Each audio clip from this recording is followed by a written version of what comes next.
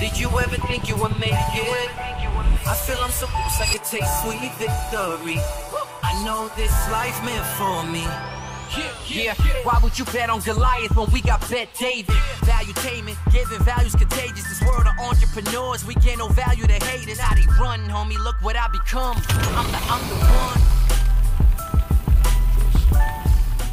Okay, gang, it's been, I think it's fair to say it's been a minute. Been a minute. More like 12 minutes. 12 right? minutes, Since June yeah. 29, last time we did a podcast. Everybody was out. Adam was literally out, but some of us were out and we're back. And the first podcast, we got a special guest for you. Someone who, if you're on social, you see her talking, making her arguments, and everybody in the market saying, you got to hear what she's got to say. You got to hear what she's got to say. So finally, we had a chance to have her on the podcast. The great Lauren Chen. It's great to have you on the podcast. I'm so happy to be here. Thank you so much for having me. Yes, of course. Such a surreal experience. Thank you so much for helping us realize that Vinny took honors French. We didn't know this years ago. Very impressive that you were able to get that out of him. Merci beaucoup. So we're going to talk about a lot of current events topics in a minute. You know, you'll make the introduction of who you are for some of the people that maybe don't know who you are. Guys, we got a lot of things to talk about. Jamie Dimon gave a speech this last week in an interview that some people said, wow, this guy sounds presidential. If you haven't seen it, we'll play it for you. Even Bill Ackman, billionaire, said, huge loss if Jamie Dimon doesn't run for president. We'll talk about Janet Yellen's trip to Beijing, as well as what happened with Trump when he went to UFC and the way he shook hands with Joe Rogan. A lot of people are saying that podcast is possibly coming up very soon. We'll talk about that. Ramaswamy closes in on DeSantis as Trump dominates the GOP poll. This is The Hill. 14 promises Trump has made in his campaign for second-term CNN. Maria Bartiromo confronts DeSantis on 2024 campaign, asking, what happened to your campaign? And his answer and laugh reveals a lot. And then outside of that, Joe Biden, what is the optimal time for Biden to drop out? It doesn't matter what it is, whether it's The Hill, whether it's the Atlantic saying step aside Joe Biden. They want him replaced by somebody else. We'll talk about that. This past on 4th of July, I don't know what you guys were doing, but in this one house, I think it's a White House. They found some white stuff in the White House, which is kind of appropriate. Weird. It's not a greenhouse. It's a White House, which makes sense. And we're going to find that Vinny maybe has some insight on what happened with Hunter Biden there. And then Zuckerberg and Musk are going back and forth. And I don't know if you saw what Elon Musk tweeted last night, which is kind of crazy. Rob just told us about it. Maybe we'll show Elon Musk tweet last night about him and Zuck. Biden says war with Russia must end before NATO can consider membership with Ukraine in an interview with your guy. I know you got some thoughts on that. Fareed. And then we have the movie that came out, Sound of Freedom. But at the same time, CNN talking heads are now saying that this was the anti-child sex trafficking movie Sounds of Freedom is created out of bogus statistics and QAnon concepts. You have to hear this person on CNN talking about it. And Rolling Stone comes out trashing this movie while supporting cuties. And at the same time, an article comes out a couple months ago talking about Rolling Stone's editor-in-chief spiked reporting on friend getting arrested for child porn. So where is that's a little bit confusing when you're doing something. Anyways, we have a lot of things to cover here on stories. But before we get started, Lauren, if you don't mind taking a moment and sharing with the audience your background. Sure. So I'm currently a YouTuber, content creator, Blaze TV host, TPUSA contributor, but I started, gosh, what was that, 7 years ago, maybe just posting videos on YouTube just anonymously for fun. I definitely didn't want my face out there at the time because I wanted to be able to work, which I think the ship has sailed on me having a job outside of what I do now just because of all the things that I've said over the years. But what was work? So what did you do? So I was actually doing human resources. HR, yeah, really? HR, okay. Right. What type of company were you doing HR for? It was for a consulting company. So it wasn't really hiring. It was more like strategic HR, human capital type of thing, which I still find interesting, but it's obviously very different. And especially, I'm not necessarily politically correct. So when people hear that, they're like, really? HR? It's like, not the type you're thinking of. Yeah, I mean, I wouldn't be the type to write anybody up, but I'm a young woman and I was just kind of feeling like my peers especially were having one very, very specific viewpoint, radical feminism, shoved down their throats. And I felt like it just wasn't representative of not only myself, but a lot of a lot of people out there. So that's kind What's of how I got interesting that started. you bring that up is that you're saying that you were started doing these videos anonymously. Yes. And you didn't want to be known for this. That's actually very indicative of the tweet you just did a couple days ago about, well, it was yesterday, I believe, when you were in the Bahamas, basically saying that people, successful people who have made it in their life don't want to basically put their stuff out there. Explain that to me. By the way, it's funny you say this. Why do you think people are so scared to, share their opinions? What do you think is causing this fear? I mean, I'll give my story of a guy. By the way, you should have met these guys. These are your kind of guys. But why do you think people are so conservative scared? Christians, great guys? They were Persian Jews from New York. Oh, wow. Who knew how to party. Wow. I mean, this is your Yeah, that's community. my people right there. Oh, shout out to you're those not guys. Persian. So why do you think people are scared nowadays? Well, I mean, it's cancel culture, and it's been done to death. The issue, everyone knows it's real now. But I mean, years and years ago, people were starting to realize that it was a thing. I mean, you have your social ostracized. You can be socially ostracized if you have the wrong opinion. This is especially true if you are a younger generation. I mean, your peers are being indoctrinated almost nonstop from, the education system, especially if they're going to a college, media, social media.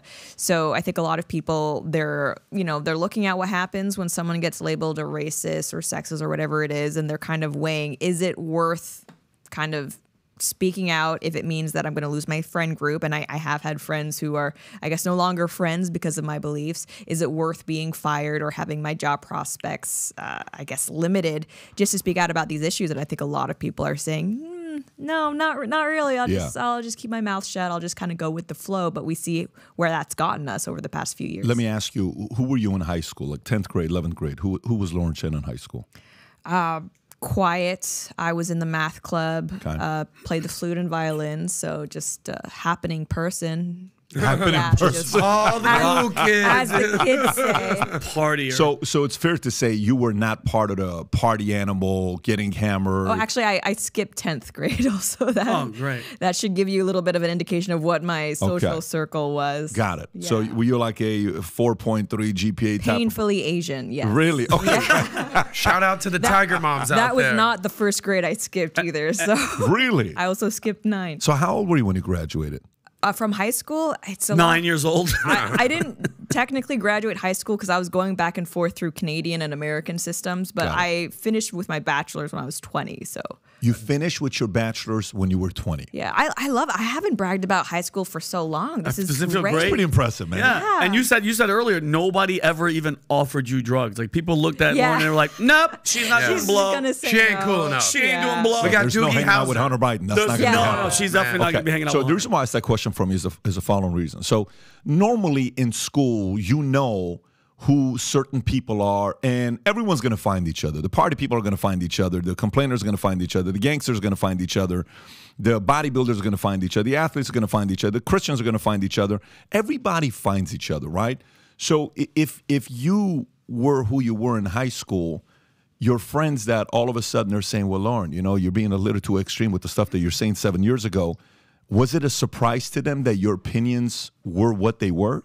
I think so, because especially if we're talking about women have the tendency to be very agreeable. And I think when you're taking a position that's going against the mainstream, which if you are at all even center left nowadays is considered fringe or extreme. That is an unpopular position. That is anti-establishment. And I think a lot of women, especially like the nice girls that I was hanging out with, I never would have thought of them as extreme or radical. But I think because they are so prone to that agreeableness, as Jordan Peterson would say, it's just a lot easier to go with it, to accept it, especially when you have these activists that are painting things like extreme feminism or the LGBT agenda as just being tolerant and accepting. They're going to look at anyone who speaks out against that as extreme, confrontational, bigoted, you name it. Yeah, it's crazy you say that. So we're in Bahamas this last weekend. We took a couple hundred people there. Vinny, one night, we laughed. You made us laugh for 3 hours straight. I had an ab workout by the time we were done that night. But we walk out of this restaurant, and this one guy comes. He says, you're the Twitter guy. Another guy comes. He says, you're the TikTok guy. I'm like, I'm the TikTok guy. I don't even know, so... But the Twitter guy that I'm talking to, I said, tell me why you're saying I'm the Twitter guy. So I see your Twitter. He said, you should have me on your podcast. The guy says this to me, good looking, you know, Middle Successful. Eastern, Jewish, wearing a $50,000 watch. And he says, you should have me on the podcast because we agree on a lot of things. I'd love to kind of tell them what's really going on. I said, why don't you have a podcast? He says, oh, no, I can't have a podcast. So why can't you have a podcast? He says, well, you know, because, you know, business is going to affect us. I said, you're the problem. You're the reason why America's where it's at. You are the absolute problem. And he grabs his wife. Wife comes over. These other two guys come over. Every one of them listens to you. So they know content, what we're doing, all this stuff. He says, yeah, he is. He's a pussy. You know, he's scared. He's this. He's that. His friend is now joking with him, right? Gotcha. So I sat there and I said, so what are you scared of? Tell me actually what you're scared of. He says, well, what do I do? I mean, if I do in New York, I'm in New York. You know, if I say anything, you know, we're going to do this and they're going to do this and they're going to do that. Well, that's exactly the issue, okay? The three communities that I keep talking. I had a great conversation with Dave Smith last week. A phenomenal call together about the three communities. The lazy and scared Republicans are ruining America. The do-your-thing libertarians are ruining America. And the tolerant Christians are ruining America. These three communities are all generally net positives to society. They contribute to society. They don't take. But they're ruining America because they're sitting there saying, well, I don't want to kind of get my name called out. I'd rather just be quiet and not say anything about it because what if the guy's like, what, my real estate business could take a hit. I say, your country could take a hit. Your kids could take a hit. You're worried about the real estate business. But then again, it's a real valid fear that a lot of people are having nowadays. But even a guy asked a question on the tweet. He says, Pat, I'm an executive.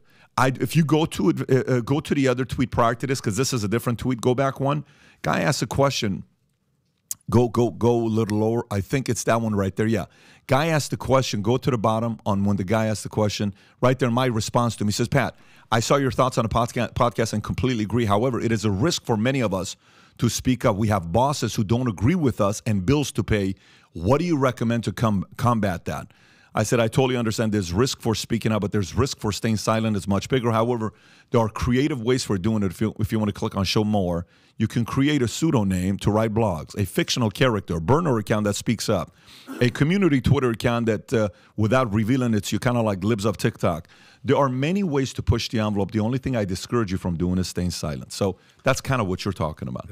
Yeah, absolutely. And when I finally did reveal my face and eventually my name, it was freeing. Honestly, it was. It's sort of scary because all right, I can't really work a mainstream job in HR if people like my wiki page is calling me a white supremacist and all of these terrible things. A white supremacist. Yeah.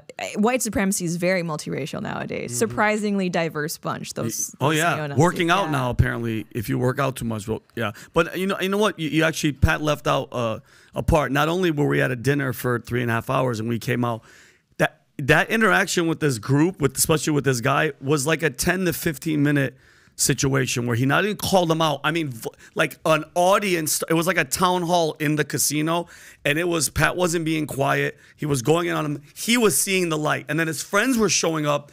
Other people were showing up, recognizing Pat, and I think calling people out, Pat, was not only like a good thing. We need more people like that who, mind you, he has kids in the room. He has enough crap going on where taking that time out in the middle of a casino on vacation to Pat, it was pretty loud. Like, I think we need more of that where it's like, hey, listen, you're not doing your part. You're all freaking talking. It's a valid concern. It's a very valid concern. It is. So one, we have to understand the level of, like a guy calls from Hollywood saying, hey, Pat, I fully agree with what you're doing. Obviously, I can't talk about it because if I do my community, I'm going to get hurt. I said, okay, career-wise. I said, okay. He says, what should I do? I said, do you have a few money if you're in Hollywood? I don't. I said, what matters more to you? Is this a bigger cause in your life than your love for Hollywood? He says, that's something I got to battle with. I said, I totally get it. You got to do what you got to do. But nowadays, the movie, Sound of Freedom, which we'll talk about here in a minute, but I think you want to say something. No, well, I just want to give you kudos, but also kind of give a little, I don't want to say pushback, but there's a different perspective. So I fully agree with what you're saying here about creating a pseudonym, or even if you don't feel comfortable putting yourself out there, there are avenues to express yourself, no doubt. I would say one of the things I love about doing this is I get to talk my shit, right or wrong. I get to learn, I get to grow, I get to express myself. That's the beauty of doing podcasts. What's interesting, though, is I did a Manect call. Shout out to the team at Manect. Everything's going awesome there. I mean, the guys I'm speaking with. Congrats on 300 Manects, by the way. Thank you. It's great. It's awesome. connect with us on Manect. Yeah. PBD, Vincent, myself, maybe we'll sign you up, Lauren. But I have a call with this guy in Manect. And the whole conversation was, he was like, my business has taken a 50% drop because I express myself too much. I'd like to discuss this is the question. I'd like to discuss with you on Manect what you think I should do. I said, all right, we get on a call. It's a half-hour call. I'm not going to put his name or anything out there. I said, so tell me about your business. Well, I'm in San Francisco. I'm in the medical field, and I work with a lot of high-profile people. I mean, he said some names. When I say high-profile, I mean very high-profile. Like, you'll know the names. And he goes, you know, I'm a right, center-right guy. I'm a MAGA guy. I'm a Trump guy, whatever. And he goes, in the medical field, I'm making $500,000 easily. And in the last year, my business has taken a 50% hit.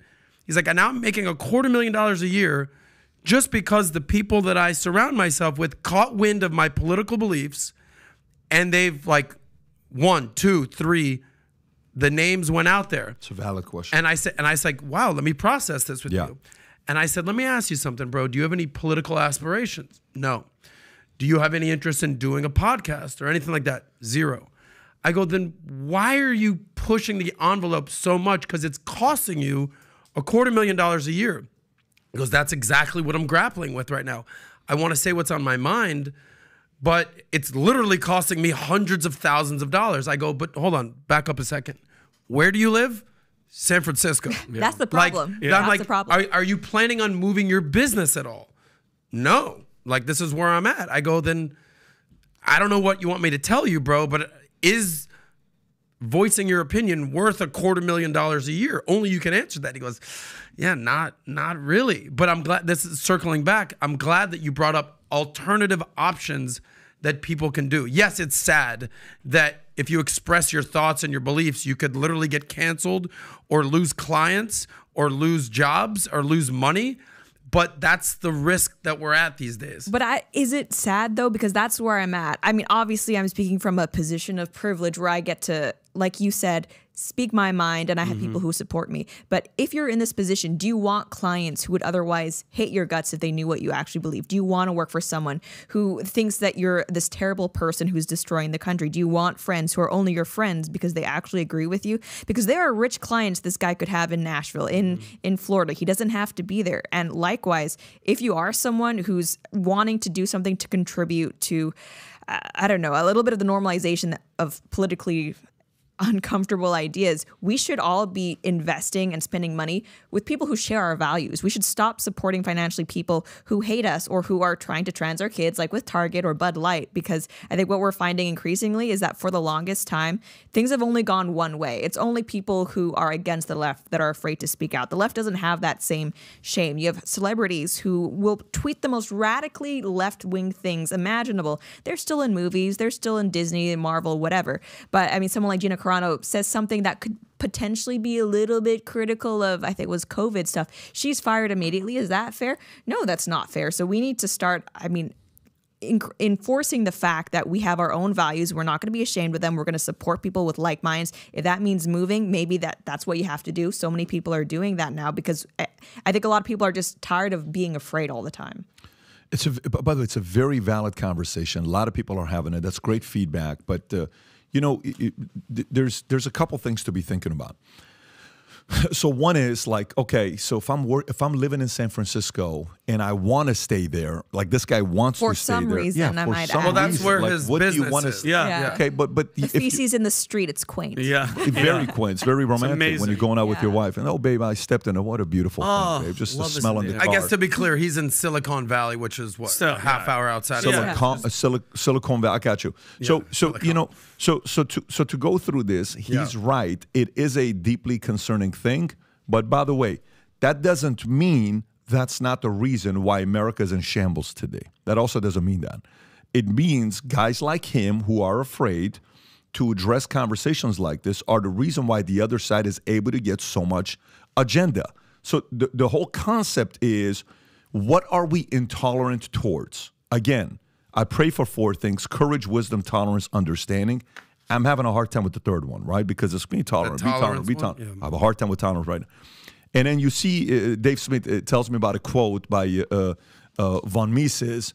He says, can you pull up the tweet just the tweet right there that you had? Go back to it and go all the way to the top of the tweet. Not that one, the other one. Go all the way to the top of the tweet. Oh, yeah, right there. If you can, there's a quote right there that says, right there, classic liberalism must be intolerant of every sort of intolerance.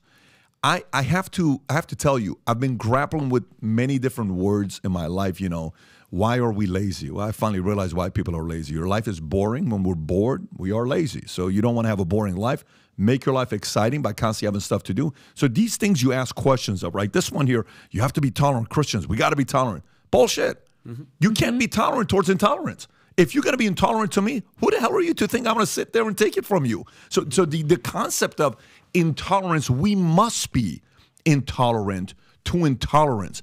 Even for some of the Christian community on the bottom where it says your eyes are too pure to look on evil, you cannot tolerate wrongdoing. Why then do you tolerate the treacherous? Why are you silent with the wicked? Swallow up the more righteous than themselves. The whole thing he's talking about is why are you letting these wicked people take advantage of weak people? I'm standing in the streets. I see a person being bullied. I can do something about it.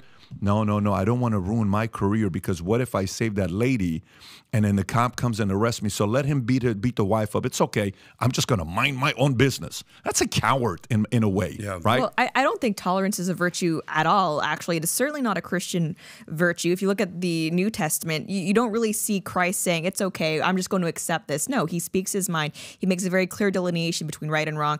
God, the Old Testament, certainly not one for tolerance. So the idea that this is a virtue, something we should strive toward, I disagree. And it's the same thing with blanket concepts like diversity. We're supposed to believe tolerance is inherently good, diversity is inherently good just because. But no, they've provided no moral framework as to why those things should be something we strive for. We're supposed to just accept it without question. Yeah, no, I agree with that. Well, hold on. And she nailed it, Pat, because think about it. The left, the other side, does not give a damn. They're not. They don't give, and nothing happens to them. So Pat, and I've always said this. It's time for us to be like, you know what? Enough is enough.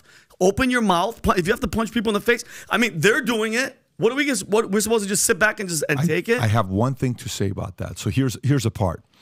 Is it fair to say there's certain people in America that they're going to vote Democrat even if your argument makes sense? They're never going to change their vote. 100%. I know those people. Is it fair to say there's certain people in America they're going to vote Republican no matter what? And you can't say anything to them? 100%. Yes. So the truth is right for both sides. Okay. So who are we really trying to talk to?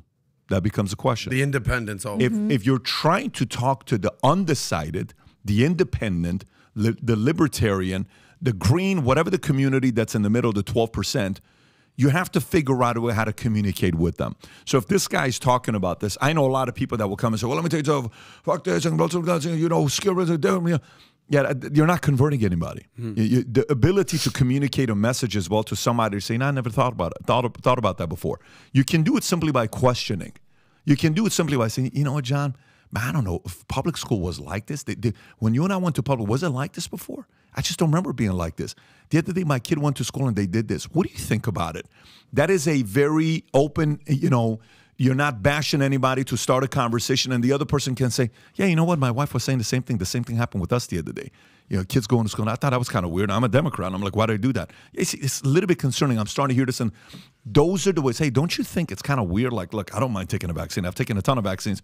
But don't you think it's a little bit weird that, you know, they want pro-choice to do whatever I want to do with my body, which fine, that's an interesting argument. I get that as a person that wants to do whatever they want to do with their body.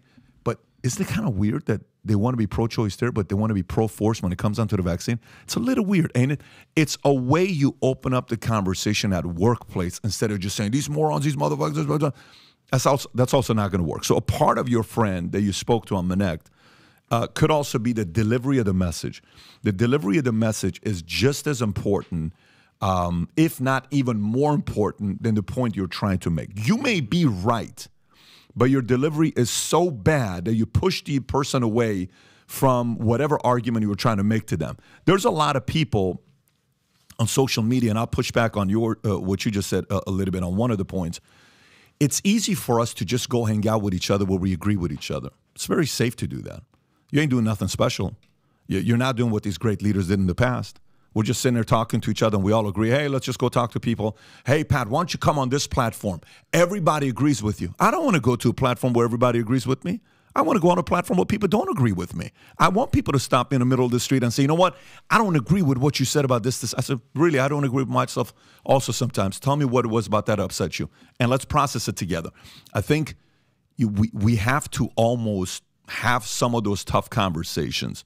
Do something with it. Try to figure out a way to persuade. Then if we don't succeed, then we got to take a different route. But I do think we have to talk to the opposition side instead of just people that agree with us. You can be a very good person that can find your own audience. There's two types of people. There's those who are going to go give such a great message, bashing the other side so much that the people that agree with this person show up, but they don't convert.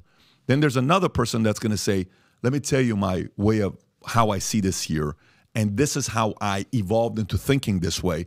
And then the other people say, that guy just converted me into thinking like that. So this guy finds a community. This guy goes and converts people. We need more converters in America. That's what's lacking. There are too many cowards that are running away just to talk to people that agree with them, and it's safe.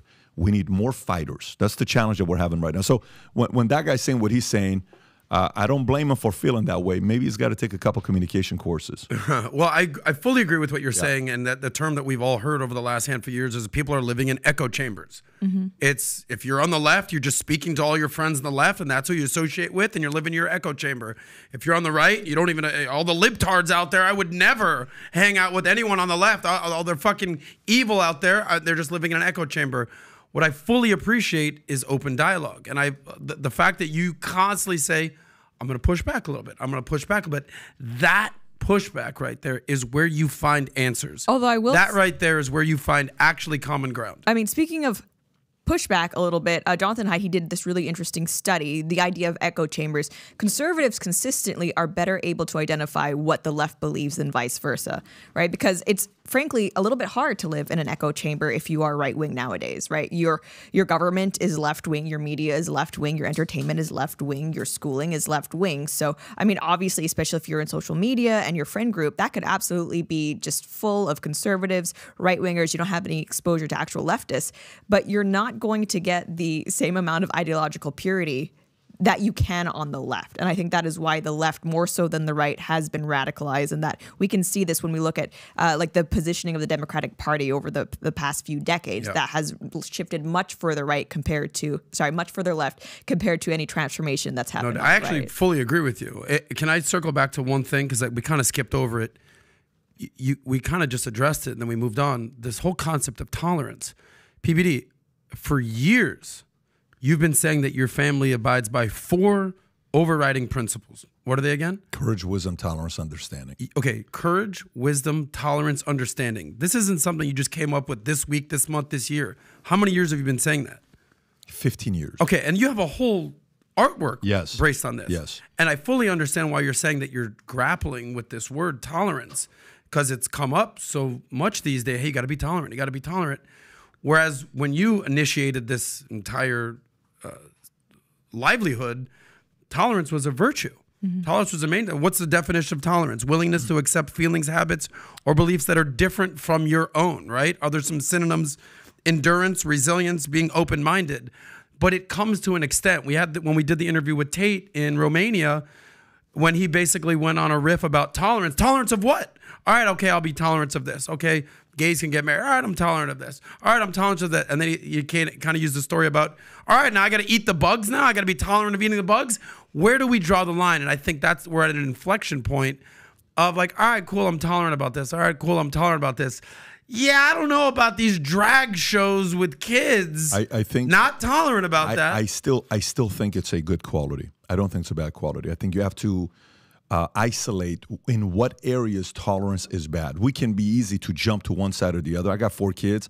Trust me, you need tolerance. I run a business with 45,000 insurance agents in 49 states. Trust me, you need tolerance when you're working with people that are going through the evolution of growing their mindset and all this other stuff.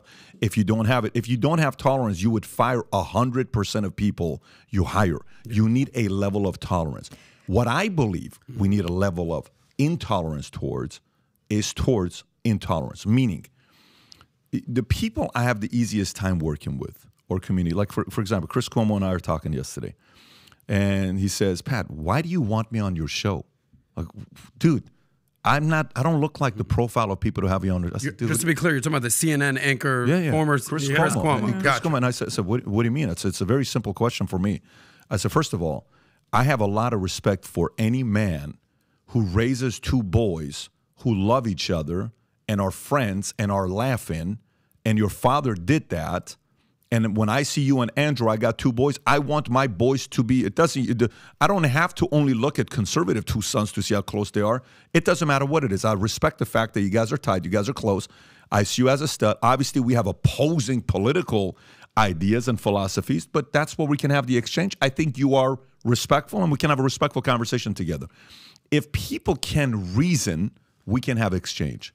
The people you shouldn't waste your time talking to are the people who don't have the ability to reason. That's when you're wasting your time. This is why I said the people that can be converted or are open, let's talk. The people that are not going to listen to any, like Keith Olbermann, what is the conversation with Keith Olbermann going to be? There's not going to be a conversation. It's just going to be, you're a moron, you're a this, you're that. Okay, got it. Go home, buddy. It's not going to work out. This is not what this is all about. So that's all I'm talking about with tolerance and intolerance. Go ahead. If I could offer perhaps the virtue you're seeing in tolerance there, in tolerance, not in intolerance there, isn't actually tolerance itself, but understanding. Because I feel like if you can understand where someone is coming from, well, that should be the defining characteristic of whether you accept them or not. The issue of employees, for example, is it really that you have to be tolerant or that you need to be understanding of different scenarios? And if a scenario still equals them being an ineffective employee, you're not going to tolerate that. No, you have to. Sense. No, no. You have to in sales. If you think I woke up day one and I was the #1 salesperson in my gym or office or insurance company, that would be the biggest lie. Somebody was very tolerant with my evolution of improving because they believed in me. That's a different kind of tolerance. I tolerate Vinny when we first had him on the podcast. No joke. And you and I had a conversation with it. And I said, Vinny, here's what we got to work on in this. And even with Adam, Adam and I at the first podcast versus today, it's a very different thing. But I said, but okay. Is that because you understood that they were new, that they were trying to grow, and that this was not their final evolution? No, I think tolerance is a very good quality. People who are tolerant to areas where they believe something can improve. In areas that I'm not going to be tolerant in, my non-negotiables, I'm not tolerating my non-negotiables. But I think if you have, let's say you're dating somebody. What is the challenge the older you get, the harder it is to get married? Is there truth to that? Of course there is. Why? Why is it easier to get married when you're in your 20s? Why is it easier to get married when you're in your 30s than 40s? Why? I mean, there's a whole red pill conversation we could go now you're down stepping here. in my department. Well, yeah, but by the way, I mean, the argument can be, well, you shouldn't get married because of divorce. They take half of what you got. And this America is all about the woman. I get that. What I'm trying to tell you is the older you get, the less things you are willing to tolerate. Yeah, you're a little more set in your way. Which, by the way, some could say that's a good thing, but if you're alone by yourself, but you want to be in a family and have kids, guess what? You are a little bit too intolerant to too many things. You got to kind of pick what your non-negotiables are. It's the only thing I'm talking about. I want to go to some of the other I want to give you credit for one thing. Go for it. Okay, this is it. The reason that I respect PBD so much is a conversation we talked about one of our first handful of podcasts. And it came down to the concept of being a leader and specifically being a sales leader. All right, you do the SLS, the Sales Leader Symposium, Sales Leader Summit every year. And we were having a conversation, was debate, and you go, hold on, I'm sorry, Adam. What's the most amount of people you've ever led? I was like, well, maybe like my sales team is like 4 or 5 guys, and I was a camp counselor as a kid. I was 50 people. You're like, nice try, buddy. Try being the sales leader, sales manager for tens of thousands of people. And that put my whole narrative in perspective. And that's what I give PBD so much credit for. Speaking of tolerance is, I mean, we've been to the MGM Grand, the events that you do for PHP. Shout out to those guys. Thousands, 10,000 people in a room. When you're leading thousands and thousands and thousands of people, I'm more prone to listening to what you have to say versus someone who's leading 10 people. And by the way, again, if you and I wanted to be intolerant to say you're a governor, say you're a president, Say you're a leader of a military. Oh my God. One, you're miserable if you have a long list of things to be intolerant to.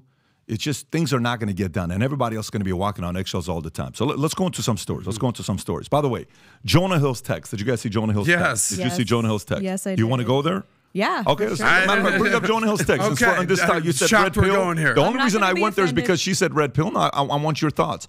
So if you want to pull up Jonah Hill's text, and this is Adam. You didn't even know I was going to bring this up. No, She not said, at all. I said, let me bring it up. So here's Jonah Hill's ex sharing text that they had together publicly, which is obviously a very noble thing to do. And many guys, of course, want to date her after she shares texts of her ex with everybody. Here's a text that Jonah sent to her.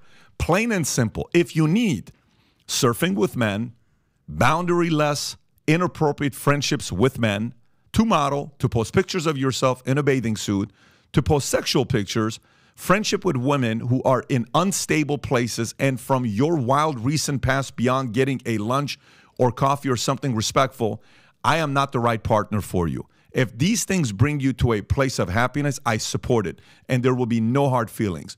These are my boundaries for romantic partnership. My boundaries with you based on the ways these actions have hurt our trust. When you read this, what do you say? I could not imagine a more reasonable sentiment from a boyfriend. Not only that, but he communicated very, very clearly and very sensitively, I felt. He's essentially saying, this is what I expect in a relationship. You are currently not meeting those standards. If you want to keep going on the way you're going, that's totally fine. People have accused him of being controlling. He is not telling her what to do. He is simply saying, I will not be a part of it. And guess what, women? We are not entitled to have a boyfriend, to have a certain man's time. He is just setting, I thought, very reasonable boundaries. I know in this social media age, it's for some reason controversial to say, hey, you probably shouldn't be posting thirst traps. I would say that, period, but especially if you're in a relationship. So to see people calling Jonah Hill abusive for this, I was really surprised. I was expecting something really juicy, outrageous when I opened the text, and then it's just... Okay. Okay. Lauren, you hit the nail on the head here, is that you're expecting something so much worse than this. And I was excited for it. You're like, all right, Jonah's a woman beater. Let's find it. Yeah. And even if you look on page 6 of the New York Post, that he's been labeled a misogynist. Oh, God. Abusive, actually. Yeah. Abusive. Well, emotional abuse is what it's called. Yeah. Here's the actual deal. You hit the nail on the head when you said boundaries. And also another word for boundaries is preferences. And this is the difference between men and women today. Women have no problem, and they are not lambasted or been made fun of or ashamed for when they say they have preferences. Well, what are the preferences all women want? I want a man that's 6 foot, makes 6 figures. I want him to be nice with my mother. I want him to have puppies. I want him to treat me right. I want him to pay on the first date. I want him to be fun, be outgoing, have a good network. There's a checklist that women want. But when guys are like, here's my checklist. Don't be a hoe. Put your tits away. Don't do thirst traps all over the internet. I'd prefer it, preferences, if you don't have a bunch of guy friends that you're hanging out with, and actually just be a respectful person and don't put your shit out there.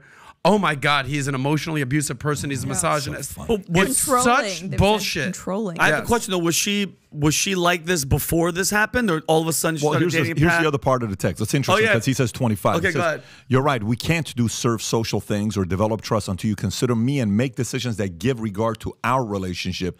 I have been vulnerable as possible, and I am telling you, I am needing you to step up to the plate, which you can. I'm sure of it, but these losers don't get your time if you want me. Straight up, it's consideration. I respect your love for surfing, but I respect myself as well. And your love of surfing and being in those situations and lack of awareness are not mutually exclusive. This, by the way, the guy, what a very well-spoken guy.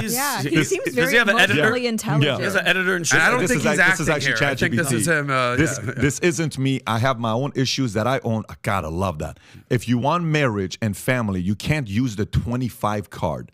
Step up and cut shit. These people don't get your time or your kindness at the sacrifice of mine. This guy's, that seems very emotionally intelligent. I love Jonah. He's communicating very clearly. Yes. By the way, do you know this is not recent? Do you know that he just had a baby with another woman? Yeah, well, a month ago. In my Yeah. opinion, Yes. that is somewhat of the reason behind the leaked text. Correct. Exactly. So apparently, she waited. This woman right here, Sarah Brady, waited until the new mother of his child, his first child. Is that the ex? I believe so. That's Yeah. the ex. Well, She some waited- people from the LGBTQ community could say that Jonah's shown too much cleavage. That's way true. too much. It looks Pat. great Really? there. Is that a Actually. pirate ship But on his chest? the point is, she waited until the new baby mama had a child, out of respect to the woman. Now you might say, why the fuck are you even putting these texts out there Yeah. a year later, right? To expose Jonah Hill. In my opinion, she's only exposing herself, because if she actually made some of these concessions, she could be Jonah Hill's baby mama, wife, whatever. But he found someone that actually was willing to work within his framework and his boundaries, where she's out there just still surfing and being by herself. And this is essentially the problem with modern day women, is they're not even willing to listen to a good guy's requests. By the way, what Jonah is sharing with her are his non-negotiables. That's all it Yes, is. correct. Hey, these are my non-negotiables. If you're cool with it, I'd love to make you my wife. Let's have family together. Let's have kids together. But I'm not compromising here. That's a perfect example of somebody that can reason, talk, deliver his message, but at the same time not compromise his non-negotiables. You got to respect him But for it. the problem is that he's not supposed to have non-negotiables. He's not supposed to have boundaries when it comes to the behavior of his girlfriend, because feminism, she should be able to do whatever she wants. Whatever she wants, Whatever Lauren. she wants. He and can't have any anything else. standards whatsoever. No, Take hell it or no. leave it, buddy. And I think regarding your question of was she doing this before, there are people who were saying, well, if she was posting these photos before they got into a relationship, he should have known what he was in for. I think that's a good point. I mean, men, you know, if you're at a club, I've been to one once. It was not an enjoyable experience for me. But, you know, if you're looking at a One girl, club in your life? it was not good. I did not have a good But you're time. saying you've only been to one club in your entire life? Yeah, and it was for a right. work event. It was weird. Anyway. You need to get out more there, Lauren I'm Chen. comfortable I can't, with the I amount can't. I get out. Are you 30 yet? No, not yet. Okay, gotcha. You're still young. But thank you. A lot of people online disagree. But What? because it's like I'm past 25. That's like, you know. Oh, your SMV is down the hill, young lady. Exactly. But if you're a guy and you're looking at a girl at a club and she's dressed provocatively and you like the way she looks, that's fine. You can be attracted to her, but don't be surprised when she's not wife material, because I think for a lot of men, what they're not understanding, and for a lot of women too, is that there's a difference between being interested in someone physically and maybe for a hookup versus an actual long-term relationship. So maybe Jonah Hill wasn't thinking with the right part of his body there when he got into a relationship with her. But also, I don't think it's unreasonable to expect someone to act differently in a relationship than out of a relationship. Like, I don't think that's crazy. Well, people don't change. I actually had a conversation with a good buddy of mine who's a full-on Orthodox rabbi living in Jerusalem when I was there in Israel, 7 kids. And I'm like, what's up, dude? He's like, dude, I'm the same guy. He's like, now I've changed like 10%. I mean, this was a surfer dude, wild party guy, Miami, who had a situation in his life where he needed to make a change. He goes, but I'm still the same person. So maybe you change 5%, 10%, a little bit. People don't do complete 180s. So if he's Especially not overnight. for sure. Yeah. Arguably ever major life changes. So the point is, if she's this surfer girl that's already doing this, maybe she'll change a little bit. She's not going to completely do a 180 on her complete lifestyle. Just like if I'm like, hey, do you want to go out to a club, Lauren? It's like, maybe you'll go once, but you're not going to go turn into like a party rat. Yeah, Unfortunately. Yeah, I don't know. I don't know about that. You think people change exponentially? No. What do you listen? Yes, dramatic, dude. I changed not 10%, bro. Me at 19 years old versus me at 26 years old. It's not a little bit of change. It's night and day what my habits had to do. Okay. It all depends on what life you're if you're sick of the life that you got and you want to move on, which Jonah's going and getting therapy and sitting down with people, figuring out a way to how to live his life. He's being in Hollywood. You probably partied with so many people. God knows what rooms you've been in, with what types of people, with how many women, with what hasn't he experienced. So what happens at one point? Like, dude, I don't want this life. I actually want to have a family. I actually want to have somebody. You can't change 5-10%. You have to change dramatically. And that pain is not easy. So if she doesn't want to give up some of the stuff that she wants, she doesn't have to do it. I remember dating a girl, loved her. Till today, we're very good together. Jennifer's friends with her as well. But I got to a point with her where I said, listen, man, I don't know what we're doing next. Okay, you want to go do Hollywood? I don't want to do Hollywood. I want to go be a businessman. But man, we like each other's company. Everything's good. Here's what I want to do. What's that? I'm an atheist. I don't believe in God. Let's go to church together. What? Are you becoming religious? No. All I'm saying is if we're going to take the next step of getting married, I kind of need help. I don't have a manual. And we got to go belong to some kind of a church, something to learn. So that month of me going through that process for her was so dramatic that she didn't want to do it. And for me, I didn't want to live the life that I was living. I made a massive shift in my life, which, by the way, when you do make a massive shift in your life, like for her, she's been the same for a long time from the standpoint of values. When she was the way she was in high school, she's the same as she is today. When she says she hasn't done drugs, she's been to one club, and because of work and all this other stuff, that's probably her entire life for 29 years. That's not the case with me. I woke up and I said, I'm done. The day I woke up and I said I was done, I probably, if I give you a number, I probably lost 20 people in my life overnight. 20 people. My going to Dublin's crew, my going to Garden of Eden crew, my going to Pimps and Hoes crew in Las Vegas, my crew of going to, these, every one of those, Saddle Ranch crew, my, pool, Charles Billiards, every one of those I lost. The girls, I lost all of them because they're like, what are you doing? What happened to you all of a sudden? So some, they're in an upbringing, stable, things are more solid, all this stuff. Some are not. If you do want a dramatic change, like let's just say you want to have a wife and kid, if you truly, like what Vinny's doing right now, I'll give you an idea. Vinny, all of a sudden I'm at church. I'm like, I see Vinny there. I'm like, well, what's Vinny doing there? Okay, that's kind of crazy. And then Vinny gets baptized. This is like 6 weeks. I'm like, well, what is Vinny doing over there? And I go record it from the sound. Like, this is the same Vinny? Yeah. You're telling me a story about a girl, with your lips getting swollen, all this. Well, and he's not doing this, and he's not doing that. And then we take him to Bahamas. And I'm like, damn, Vinny's not changed in the last 6 weeks after the Tate visit or whatever. We're on the flight back. He makes a massive decision. Mario's invited him to church. Aaron invited him, all this stuff.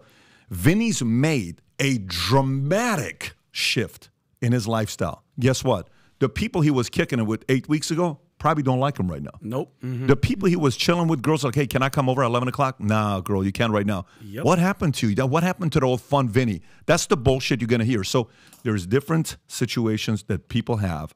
For some that we live the wild life and we want to make a big change, you have to be ready, like Jonah is, to be able to say, I lost this girl. It's totally fine. You got to make that decision as a man. It's tough to do, so it's not easy, trust me.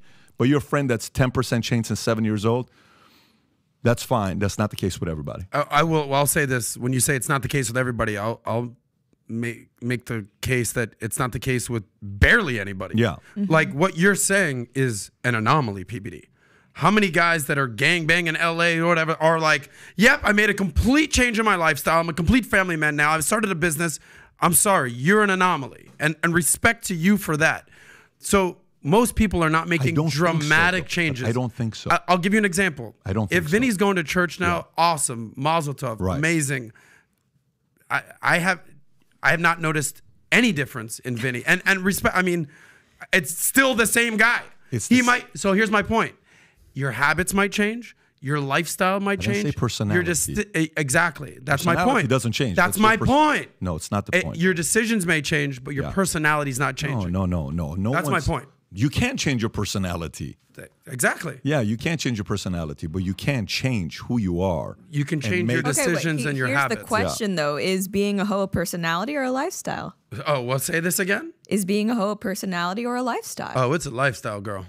I also think it's part personality because there are girls that I went to school with in high school and, they weren't at the time doing anything, I don't think. And then, oh, you're pregnant 2 years later out of wedlock. That was not a shock to me, even though the lifestyle they were living at the time wasn't that. But just based on their personalities, I knew that was going to happen. Like, I knew there was going to be trouble. In 1973, Gallup did a poll, okay, asking what percentage of gays in America were born that way and what percentage of gays in America were gay because of their environment.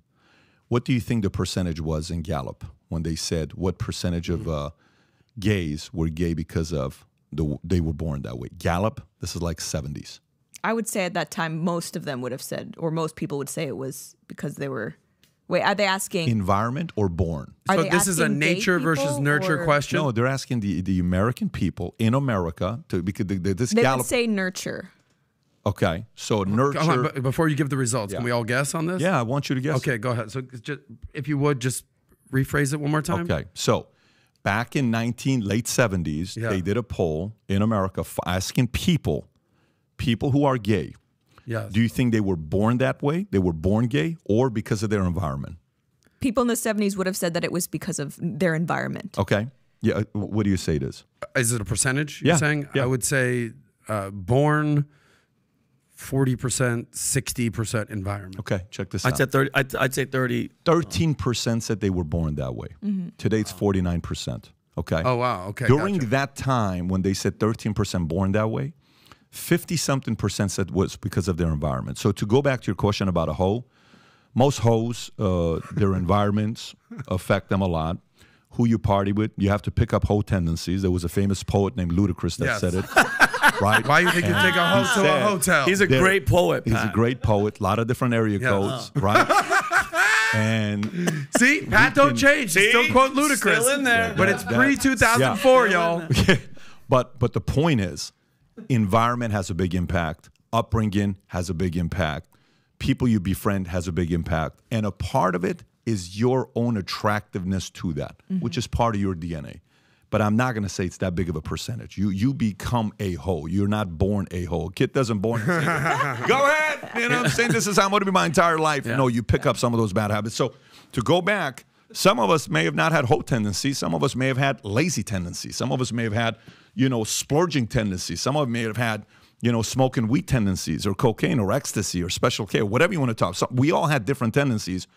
And then some people change dramatically, some don't. But all in all, Jonah Hill, shout out to you, respect, happy. He had a kid a month ago. Congratulations. Mazel tov. I'm so freaking happy for that guy. Yes. Yep. I am so happy for the life-changing, for what he's doing. And he's a sick, incredible, talented actor himself. Maybe one of the most entertaining ones to watch. And No whether he doubt. does a serious movie or a funny movie, the guy's a freaking No doubt. incredible Super artist. bad. Yeah. Wolf of Wall Street. And just quick shout out. Shout out to you, Vinny, for easing up on your hoe tendencies and going to church.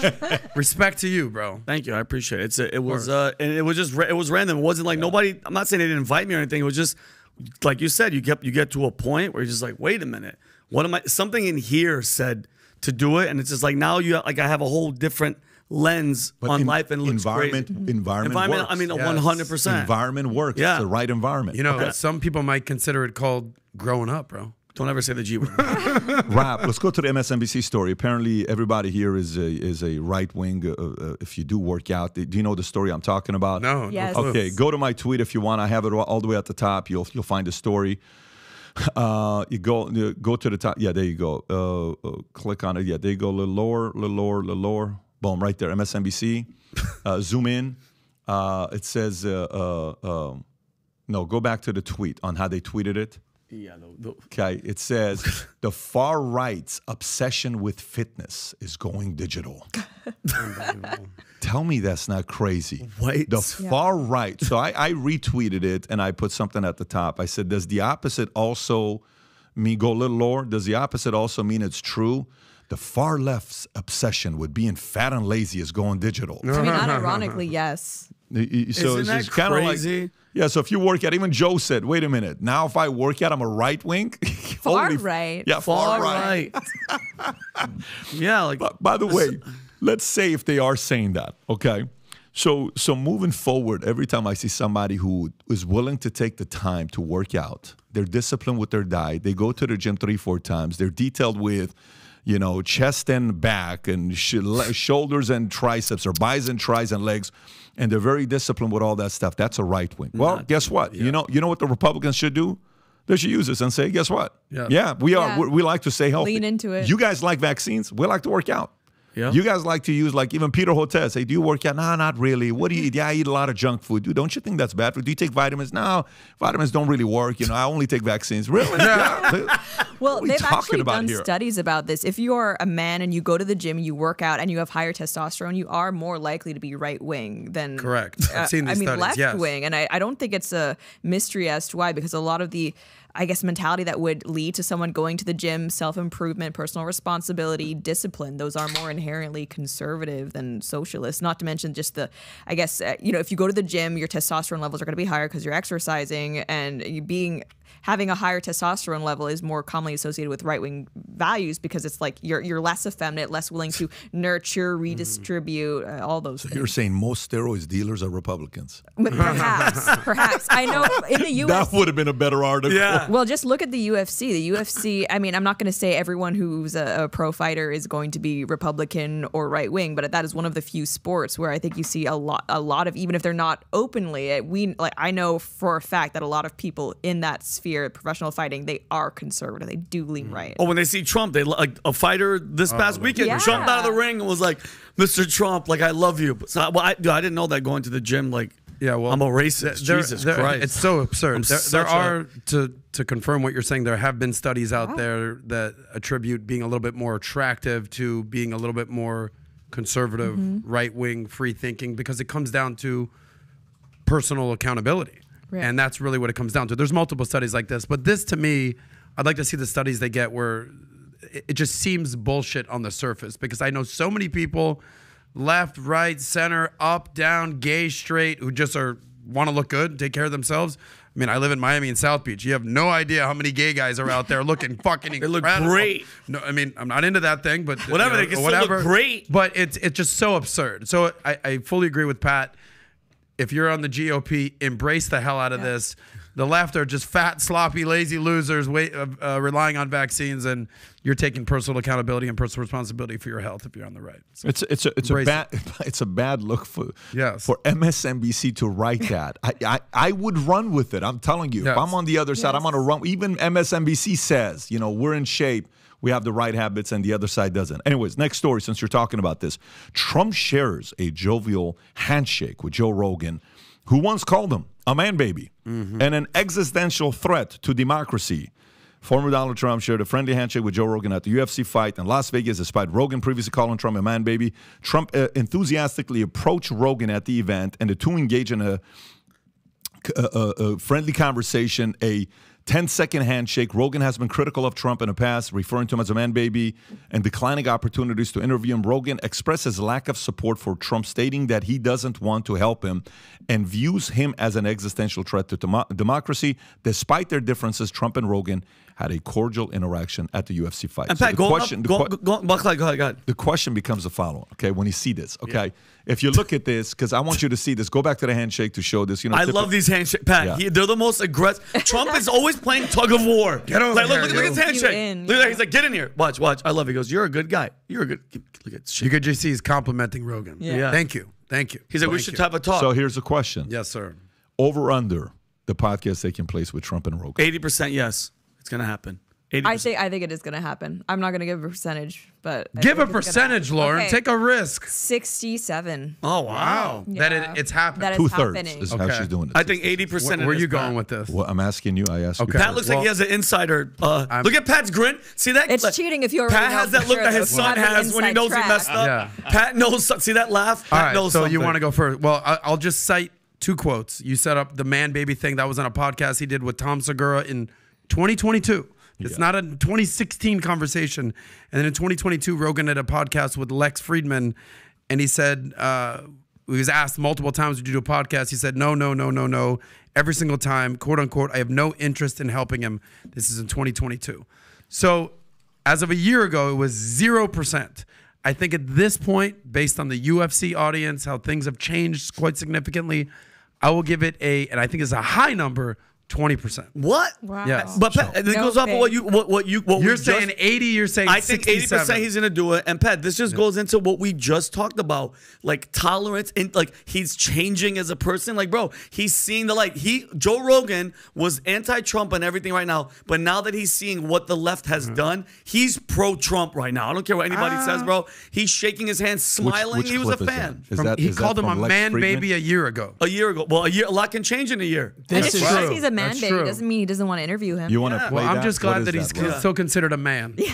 Oh, is that what you're talking about? What he said? What do you say here? This is the Lex Fridman interview from last year where he said he won an interview. Play it, Rob. Lex Fredman. Wow. I Fredman. I didn't know. Not Friedman, Rob. Well, he didn't want to say that because Rob's been going to the gym, so he doesn't want to be considered a white man. That Biden beard, January 6th. shakes hands with people that aren't even there when he gets off stage. Yeah. I think he's seeing ghosts. Yeah. Biden. You see him on Jimmy Kimmel the other day? No. Well, he was just rambling. I mean, if he was anyone else, if he was a Republican, if that was Donald Trump doing that, every fucking talk show would be screaming for him to be off the air. And by the way, I'm not a Trump supporter in any way, shape, or form. I've had the opportunity to have him on my show more than once. I've said no every time. I don't want to help him. I'm not interested in helping him. The night is still young. We'll see. If I have him on, the night is still young? Yeah. You think I'll have him on? I think you'll have him on. Really? Why do you think that? Because you'll have Putin on? And you're competitive as fuck. No. You can pause it right there. What's the date on that? Timestamp that. This is. Well, this that is came out probably- July 5th of 2022. So that's Exactly a year your- ago. Pat, but think about this. I don't Yeah. want to help him, but the Biden and the left, I don't say because Biden has no idea. He's not Yeah, making decisions. yeah. They have shit on this country so much. Now it's not what now he's gonna help him. No, now he's a prime example of seeing just what the media and everybody did to the left. Go ahead, and what? No. Before Pat reveals his results, Yeah. you want to have a bet? Let's have a bet. All right, I'll bet you $1,000 $1,000 that he does not have him on. that he doesn't interview him. Correct. Wait, by when? By God, By the time that Trump presidency? is or is not the president. Before November 2nd or 3rd. Sure. You're saying $1,000 he doesn't interview him. Yeah. It's a good bet. I'll go $500. Hey, listen. Vinny, what happened to having conviction? No. What hold happened on. to having tolerance, Vincent? I think $500 is a big number. $500. Do you want to do I'll bet it? 500. 700. Adam, the idea is $500. $500. Do you want to do it? All right, I don't usually do bets for less than 1,000. Okay, but fine, relax, Vinny. Mr. Miami. All right, Okay. $500. $500. I'll pay it. We'll pay it live. Verbal agreement.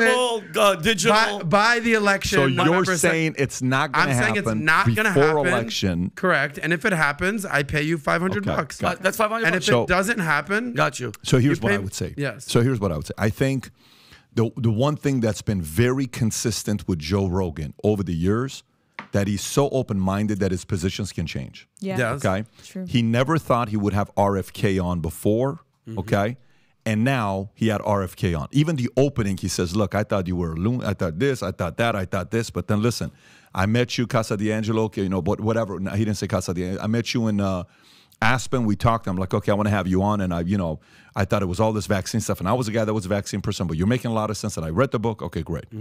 He's done this so many times. He went from Bernie Sanders to saying voting Republican. Okay. correct. The evolution of Joe. So meaning there is that evolution with Joe for this to take place. Here's the other part. The whole concept about I've shared with Joe what my thoughts are on the interview with Trump. He knows it, but the idea about I don't want to help him has to be replaced, in my opinion. You're not helping him. You're helping America. Meaning, if the idea is you don't want to help America, I think, Joe, you want to help America, and you've been helping America.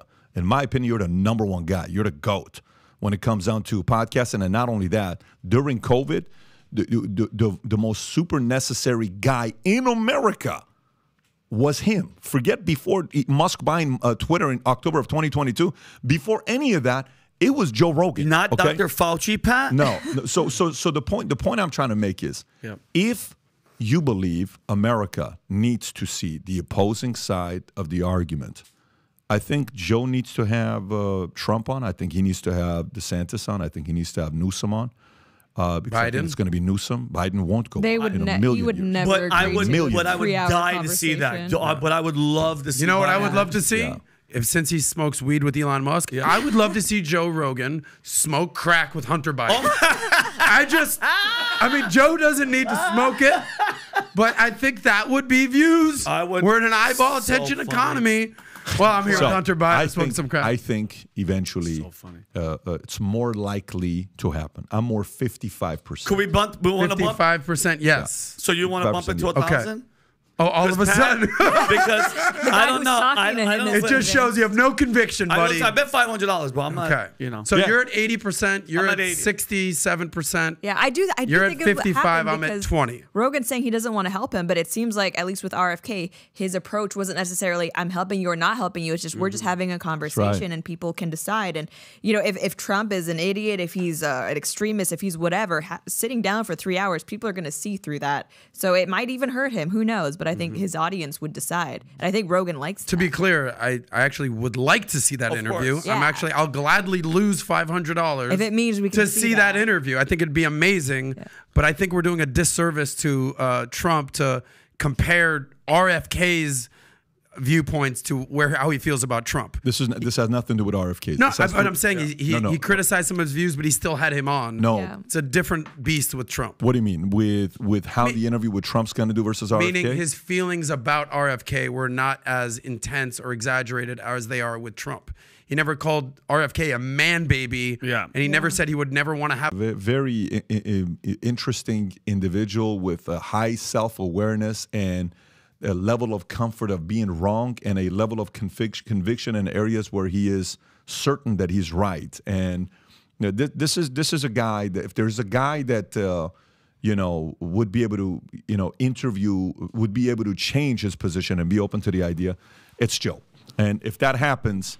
So I'll let you guys know if that happens. It's kind of going to be done 2024, dog. It's going to be like, hey, kiss it goodbye, everybody else, go home, pack, play your wrap. video game. It's a wrap. It's a done I deal. understand what you're saying. You're saying that if he has him on, that will mean Trump will win the White House? If he has him on, okay. So for example, Maria Bartiromo. Let me just read this to you, okay? And this is kind of Maria Bartiromo confronts DeSantis on 2024 campaign.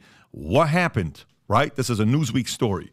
And if you want to pull up the clip, if you actually have the clip, I don't know if you got it or not, if you can just go to that part where she asked the question, is this, this is the part. Go ahead and play it. Watch this.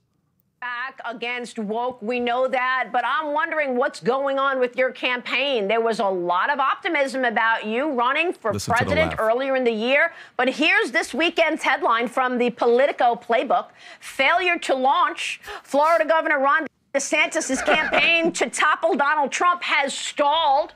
We are way behind, says a top DeSantis PAC official, sounding the alarm.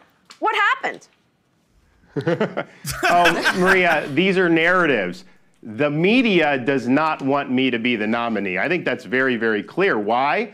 Because they know I'll beat Biden. But even more importantly, they know I will actually deliver on all these things. We will stop the invasion at the border. We'll take on the drug cartels. We'll curtail the administrative state. We'll get spending under control. We'll do all the things that they don't want to see done. And so they're going to continue doing the type of narrative. I can tell you, we understand this is a state-by-state process.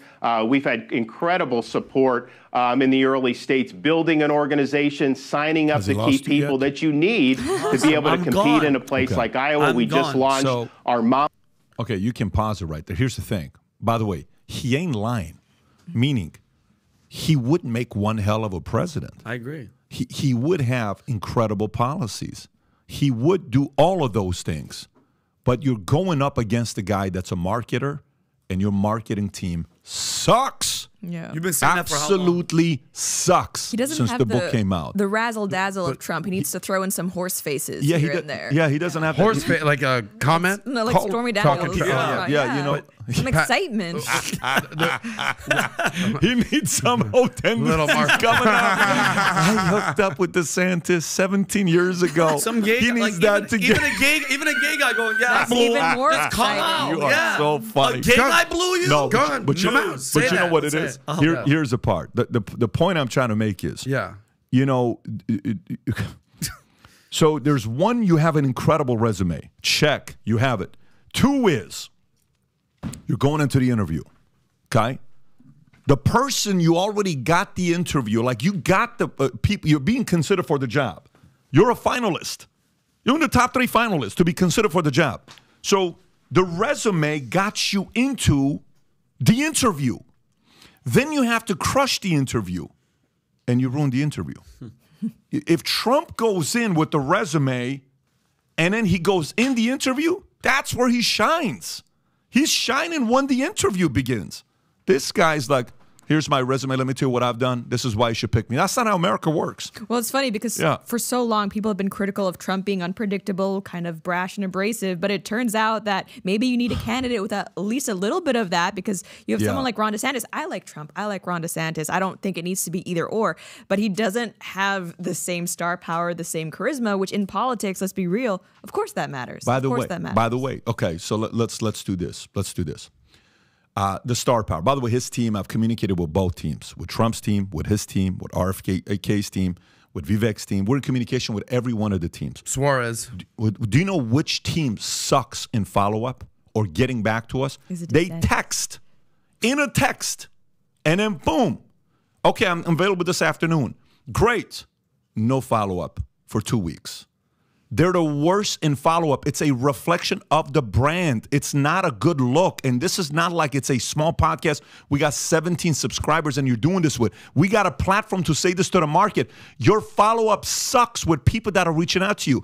And we communicate with every campaign. So you're talking about, and FYI, I keep saying this. We came here because of this guy. We're in Florida because of this guy. I've moved, I don't know how many people we've moved out. If I tell you, in the last 26 months, 28 months, if I tell you 1,500 people have moved to Florida because of what we've done, that would be a small number. We've moved a couple thousand people to Florida with the amount of times we've raved about him, raved about the state. We've moved people to the state. And these are high-quality people that we moved to the state. These are not non-performing people. These are job creators, entrepreneurs that we have moved to this state. There is support there. You're saying you have to be able to sell yourself, right? Okay. Let me give you another example of somebody that I think campaign to campaign, Vivek is crushing their campaign. And Vivek had nothing. Who was Vivek? Well, I mean, he was a best-selling author, multi-millionaire entrepreneur. No, but the difference is, let me put it to you this way. Day one, when Vivek announced he's running for office, do you know what his Twitter account was at? 40,000 followers? 60,000 followers? I'm sorry. Even the woke book he wrote, it didn't blow up. Can you go to Amazon? Go to Amazon and type in Vivek. Go to Amazon and type in Vivek. We had him on, and he and I, we spoke yesterday. Go have him on and put his name there. Okay. When he first came out with his woke book, just type in Vivek Ramaswamy and go to his book. Okay, how many, what is that? That's Vivek. What year? 2023? How many months ago? Yeah, this book came out April of 2023. It has 57 reviews. Okay, go to the next book. By the way, 57 reviews. To be fair, guys, and I like this guy, that's nothing. Nation of Victims, how many reviews is that? 372 reviews a year ago. That's barely selling 30,000 copies, by the way, just so you know that. That number on Amazon, that's nothing. But what has this guy done? Here's what he's done. He went on Charlemagne the God, The Breakfast Club. You know what they tried to do to him? Destroy him. You know what he did? He stood his ground. He went on news. CNN. Yeah. Same with CNN. He went on CNN. He's gone everywhere. He's not said no to anything. And he stood his ground. When Don Lemon tried to embarrass him, he stood his ground. He says, that's fine. You can believe that. But we can disagree. And he was so respectful about it. The way Ramaswamy went out there saying, I'm not afraid. Him and RFK get A's in the way they've gone out talking. DeSantis' camp is thinking they're entitled to that, to the throne, and you don't get the championship ring given to you. You got to go earn that stuff. By the way, whether you're injured, whether you're not in the mood, when you go into the playoffs in sports, what happens during playoffs? What does everybody say during playoffs when people do the interviews? Like when Joel Embiid says, well, I was really hurt and I was this. You know what champions say? Listen, when you're in the playoffs, everybody is at 50%, 60%. Everybody's dealing with an injury. You got a finger, you got a knee, you got a back, you got a this, you got a that. You don't have a choice. You have to show up in the playoffs, right? It's very disappointing. And by the way, yesterday we were having this conversation with a group of people, and some of the guys said he's the modern-day Jeb Bush, and he's the modern-day Scott Walker. That's not fair. Hang on a second. The modern-day Jeb Bush and the modern-day Scott Walker, not because of resume. His resume is possibly the greatest governor in the last 30 years. Since I've been in America, no one's got a better resume than him. But his campaign is Jeb Bush and Scott Walker 2.0. And Pat, you've been saying this, Pat, not to cut you off. You've been saying this for how long about the marketing team and everything about him? My question is, as being at the candidate being DeSantis, how does he not see it? Are you not hearing? Like she just said it. The people are seeing. Your numbers are showing it. Does he need to just do a complete shift, Pat, and like fire somebody or hire a better marketing team? They are horrible. How are they not texting somebody back that is like, yo, I have this platform, millions. It's and not millions. just I have a platform. I'll do a fundraiser for you. Yeah. We'll raise a ton of money. Yeah. We'll get you eyeballs. We'll have a fair interview with you because we respect you. Let's have this exchange. Multiple times the team doesn't give back. Not one time. I'm not going to give names yet. Okay. But I'm going to give names within a year. Okay. Multiple times they don't give back to you. Yeah. Multiple times they don't give back to you. And by the way, I'm not the only one saying it as well. Megyn Kelly, I say Megyn Kelly is one of the greatest. She's a top 5 in the last 10 years. What are you doing not going on Megyn Kelly? What are you doing not going on any of this stuff? What are you doing not going on Lex Free? I don't know. Has Lex done a podcast with DeSantis yet? No, I don't think so. I don't believe so. Can you look it up? What are you doing not going on Lex? Lex is a very, very nice guy. Yep. Lex is a sweetheart of a guy that's going to ask you questions, but he's so respectful about it. How come you haven't gone on Lex? And he'll be fair to you as well. Can I just give some quick numbers just to validate exactly what you're saying? In February, what month are we in right now? July? July. Yeah. So less than 6 months ago, go up, Rob, just to the top left. Who's the head of the Republican primary polls? Boom. In February, between Trump and DeSantis, neck and neck. Yeah. Look at that. Yeah. To the left. One was at 38%, one was at 42%. Anyone's race in February. Failure to launch. What do they call his campaign? His book came out 6 months before he actually announced. Pat's called out his marketing team. Now go all the way to the right. Just look at the numbers. Trump's at 52%. DeSantis has plummeted from 38 down to, what is that? Less than 20? 24? What is that, Rob? Doesn't say here on the chart, but it's hovering right around between 23. So the point is this. Whatever he's doing, it's fair to say is not working. So he should change. He should change things up. Even I mean, you gotta adjust. You gotta adapt. Yeah, I'm in Florida for TV. You gotta go into USA. halftime and say, "Listen, guys, someone's got to give a halftime speech. Let's change it up a little bit." Go ahead. Yeah, I mean, I'm in Florida for TPUSA, and we have a sister organization, Turning Point Action. There's a huge conference. I mean, Trump is speaking. Tucker Carlson is speaking.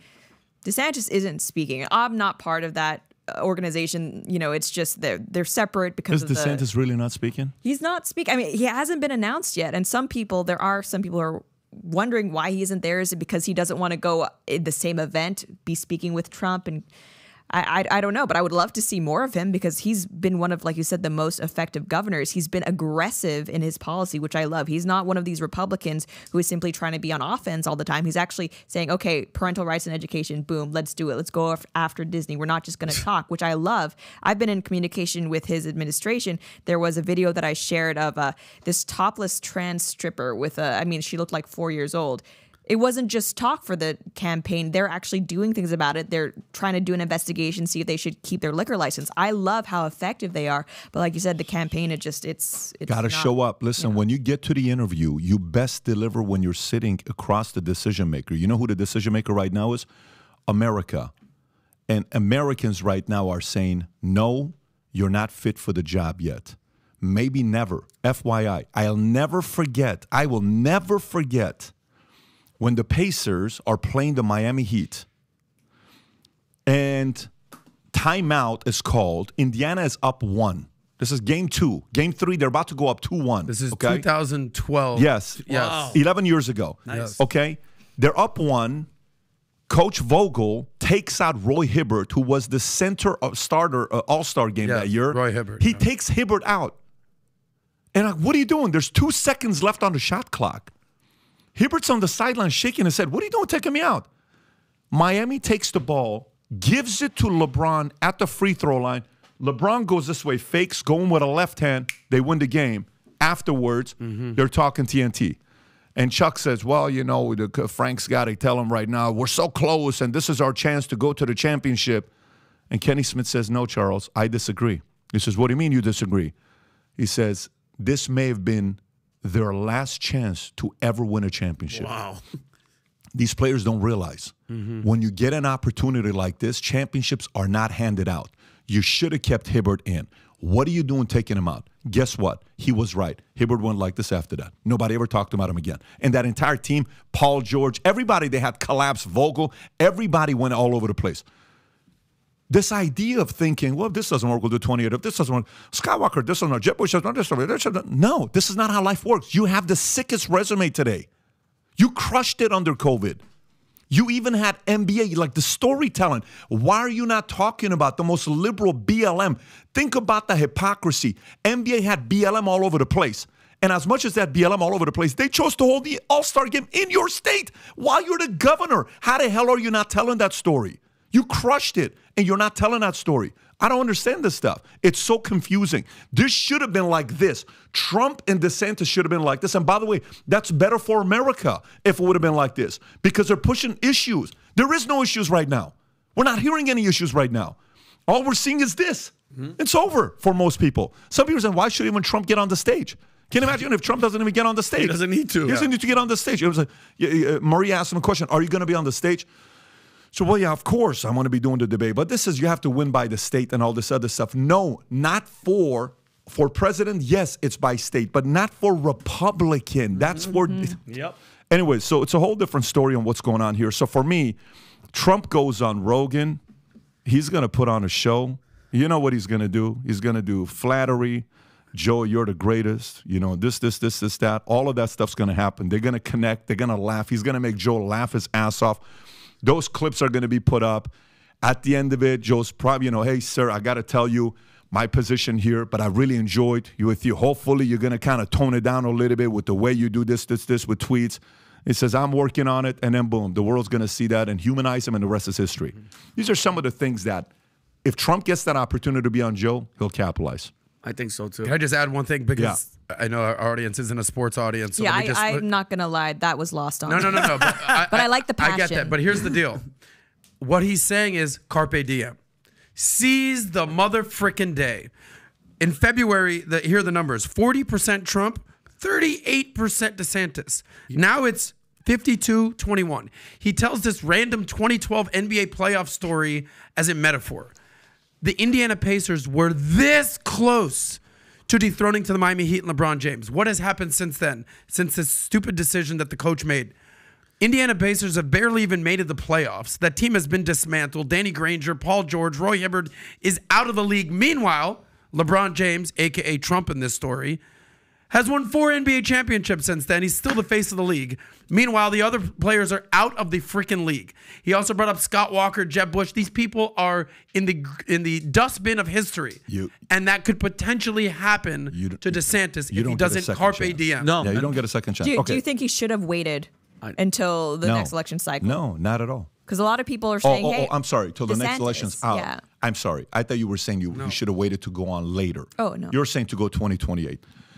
Okay, that's a very good question. I think he should have ran because you're going to forget. We forget things very quickly. America, as much as America can bitch and complain, we're so forgiven so quickly and we move on. You know, we like to see you fall, but we like you come up even more. We love redemption stories. This is America. America's a place that we're like, hey, man, you're a loser, you're a moron. Did you see? Oh, shit, I feel bad. Hey, it's okay. Yeah. It's okay. That's America, right? Yeah. That's kind of America. So that's what's going to happen with Trump. But he had his moment. It was so clear. Yeah. So clear. Marketing team sucked. Who was in his ear sucked. Whoever he hired. It's unfortunate. And by the way, again, this is coming from an community who are fans, who are supporters, who voted unanimously, like in every possible way. It's for you and you did this. Anyways, watch what's happening here to transition this story. Ramaswamy closes in on DeSantis as Trump dominates in GOP poll, The Hill. Former President Trump leads the GOP primary field with 49% support, according to a recent poll by Echelon Insights. Florida Governor Ron DeSantis follows in second place with 16, while biotech entrepreneur Vivek Ramaswamy is behind them with 10%. Ramaswamy has been a 2 percentage point increase in support since a previous poll conducted in May where he had 8%. In contrast, DeSantis has experienced a 3 percentage drop since May when he garnered 19 points. Concerns with DeSantis' viability as a candidate has emerged, particularly following a glitchy Twitter Spaces. I'm not worried about that one right there. His recent criticism of Trump posts support for LGBT community has drawn backlash from GOP groups such as log cabin Republicans. Those things I'm not concerned about. But the part is Vivek, okay? Why do you think Vivek is getting this surge? What do you think is getting him to get people to say, man, I kind of like this guy. I kind of like what he has to say. He's not scared to open his mouth, Pat. Like just yesterday, I think it was yesterday, some lady in the back, he was doing some talk in like a not an auditorium, like in an open area, and she's like, town hall, and she's like, it's my body, my choice. I have a kid, and it was like an exchange where the lady was leaving. He's like, no. Come back here. Let's have a conversation. She came to the stage. She started crying. I think he's not scared to talk. He's not scared to voice his opinion. And Pat, marketing, he's not saying no to anything. He has brass, and he's smart as hell. And he's probably one of the most efficient and effective communicators that's running right now, regardless of whether you like him or not. He has his hand on the pulse of cultural issues, which would have been DeSantis's, I guess, his trump card. All right. I mean, he's someone who's actually not just talking about the culture war. He's actively fighting it, but he doesn't do a good job articulating it in the same way that Vivek does. I mean, he's been on the Daily Wire before he even announced. He is he knows what the average voter cares about. And I think if we look at what happened in Virginia with Glenn Youngkin, I mean, this isn't just, culture war stuff, it doesn't matter. No, these issues, they're getting people out, and they're getting especially suburban moms to vote. So I think he's really playing his cards right, just overall. Yeah, I love the way he communicates. I love the way how respectful he is. I love the way he pushes back. But more importantly, I love how hard he's working. He's everywhere. You know what's one of the most intimidating things to do to your competitors? I love doing this. In the insurance space or any kind of business, when we were first coming up in our podcast at small YouTube channel, we had like 50,000 subs, okay? Valuetainment. We got 4.5 million now. At the time, it was 50,000 subs. And I'm in Dallas. Who the hell wants to interview in Dallas? Nobody wants to go to freaking Dallas. The only people that are in Dallas are the conservatives. The only person I had was the Blaze. I had nobody else. So I want to interview everybody, but everyone's in Dallas. Everyone's in LA, Miami, all this stuff. You know what we did? We'd go to New York. I'd rent a hotel room, and I would do 6, 7, 8 interviews in 2 days. Back to back to back to back. So I got notes like this. Next guest, next guest, next guest, next guest, next guest. We'd go to Miami, 7 interviews. We'd go to LA, 12 interviews. And then we would have enough interviews over the next 2, 3, 4 weeks while I'm running a company, while we're having baby after baby after baby, while I'm going national visiting offices, all this stuff is happening. It's so intimidating to see Vivek everywhere. It's as if he's got triplets. It's him and 2 other brothers. Yeah. 1 minute is here, next minute is there. It's like, how the hell are you everywhere? That is so draining to your enemy, to your competitors to say, yeah, I'm not willing to do this unless if you're willing to come to Tallahassee to interview me, I'm not going anywhere. Yeah, you're going to lose to a guy like this. Yeah. You're going to lose to a guy like this that's willing to go everywhere and anywhere to talk to anybody. He's gaining that kind of respect. By the way, if you would like to see us do a live podcast at 5990 Live with Vivek, I'm talking town hall where you can ask him questions. If you would like to do that, text the word podcast to 310-340-1132, 310-340-1132. Text the word podcast to that number. We are thinking about who to have next. I'm doing a July 20th live podcast. Those tickets have already sold out. But the next one we're talking to potentially many different camps. If you'd like to see a live podcast with Vivek, again, text the word podcast to 310-340-1132. Next topic, Sound of Freedom. Have you seen the movie yet? So a lot of people have asked me this. Yeah. As a new mom, I don't think I can emotionally handle it just Okay, because of the that's fair. subject matter. And I cry during Pixar movies. I'd be a total mess. Well, have you seen Elemental? Yes, I did get it. I didn't even like the movie. I got teary-eyed. I'm very, very easy. So I saw the movie. So here's what happens. We're in Bahamas. And we're trying to find a movie theater to go see this. We can't find it. Finally, Tikram finds the movie, and we're like, shit, we're going with 25 of us, and the kids want to watch Indiana Jones. What do we do? So Indiana Jones is playing at 1 o'clock. Sound of Freedom's playing at 2 o'clock. Good news, Indiana Jones is a 2.5-hour movie, which is great because we got like a 30 minutes. So we go into Indiana Jones. We're watching Indiana Jones, and then me, Matt Sapala, Sheena, Tikram, we sneak out, and we go to watch Sound of Freedom. We're sitting there. And from the beginning, you're going to feel the pain of the father taking his kids, a daughter and a son, who is approached by a recruiter saying, your kids can be models, they can be in movies. He says, tonight, audition is at such and such time. Today, tomorrow's audition is such and such time. Father dresses in a suit, takes them to this room, and he takes the kids there. They're excited. Put the kids in the room, and the girl says, come back to pick them up at 7 o'clock. He says, what do you mean? Come back to pick them up at 7 o'clock. He leaves, comes back 7 o'clock. No one's there. Shut down. That's how the movie starts. Yeah. By the way, it's disturbing, it's emotional, it's tough, it's painful. At the end, Jim Caviezel gives a message. When the movie ends, 3 minutes later, he's given a message, profound message that you have to watch. The stats that they gave, that 20+ million child pornography pictures were uploaded on the internet the last year, a 5,000% increase in the last 5 years.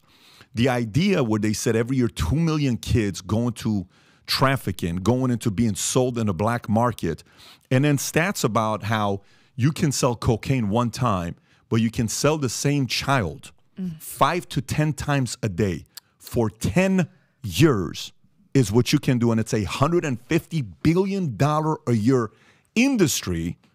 And Jim is in it, the story of Tim Ballard, what he did. And then while this is going on, everybody needs to go watch it. I want to watch it first. It's a decision you need to make. I want to watch it first. I know what it is to be I don't know what it is to be a mother, but I have a wife that's had 4 kids, and I know how tough it is for a mother to see it than a father. Our perspective is more protective. Yours is more, you gave birth, it's your body. I recommend everybody to go watch this thing here and share it with everyone you know, because this is really taking place. This led us to yesterday having a conversation with many of the people in Glendale that are going through the challenges they're having with GUSD.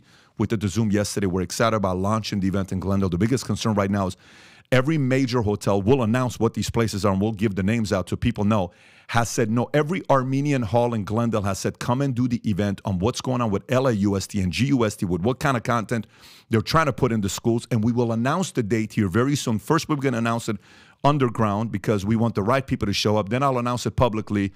And everyone's worried about, rioting, protesting, all this other stuff. Here's the point. While this movie comes out and is doing so well, can you show up how Rolling Stone responded to, I send you those different screenshots when I airdropped it to you, what Rolling Stone said about cuties versus this, what different platforms said about cuties versus this. And by the way, while you're looking for that, maybe show the clip of the video of what the CNN person said about this, if you know which one I'm talking about, where the CNN is asking a question. So what do you think about this movie? There's a lot of people that are saying that there's some right-wing QAnon, what do you think about this? And this guest, you should see what this guest right there, if we can make that bigger, you should see what this guest says about this movie. Pretty familiar with him. Watch this. Go on. Can we play this? Of course. Yeah, Watch okay. this. And you seem pretty familiar with him because he doesn't really hide his association with this real wild plot that involves, drinking the blood of children and things like that. No, he doesn't hide it at all. And you have a lot of people who are in this world of QAnon who say, oh, they don't know what that is. They've never heard of it. They're just asking questions.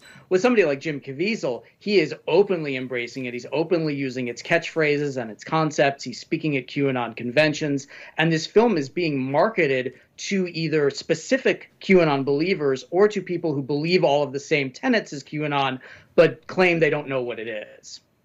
And The Sound of Freedom does focus on a real issue of sex trafficking. But that theme, it's sort of like that kernel of truth that feeds the QAnon conspiracy theory. Tell us how those two things work together. Sure. And the most durable and the most believable conspiracy theories are not entirely false. There's something in them that is true and the rest of it is false. But the believers point to the one true thing and they say, oh, you don't believe that this particular thing is true. In terms of child trafficking, we know trafficking is real. We know it has real victims. No one is denying that. But these films are created out of moral panics. They're created out of bogus statistics. They're created out of fear. And with something like Sound of Freedom, it specifically is looking at QAnon concepts of these child trafficking rings that are run by the high-level elites, and only people like Tim Ballard and only people like Jim Caviezel, and by extension, only people like the ticket buyer can help bring these trafficking rings down. So there's a very participatory element. You're not just going to see a movie, you're just killing 2 hours on a hot day. You are helping bring down these pedophile rings and save children. Now, it's not true, but it's a very comforting and it's a very warm feeling. You know why you have to trust this guy, Pat? He has books behind him. Anybody that sits with books, smart. But notice it. If you work out, you're a white ring. You're a white supremacist, whatever. If you're, by the way, this movie was they actually have footage of everything that happened of Tim Ballard because it happened. Did you see the movie?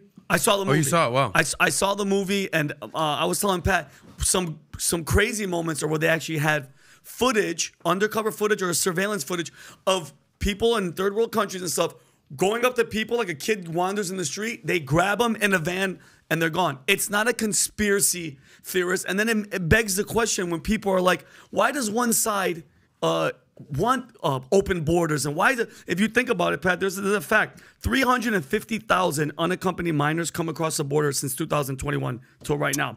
85,000 of them have gone missing. And then that begs the question, why is one side just like, no, the border's secure. Mayorkas, that little rat. No, the border's open. That is just an inventory of just human beings coming in. And it's like for them to say that it's QAnon and it's fake, it's like they don't want people messing with their influx of children. It's a huge problem. And yes, they made money off this movie, but now look how many people are talking about sex trafficking and these kids, and at least somebody now is opening their mouth. And by the way, this movie was made 5 years ago. I don't know if you guys, this movie's old.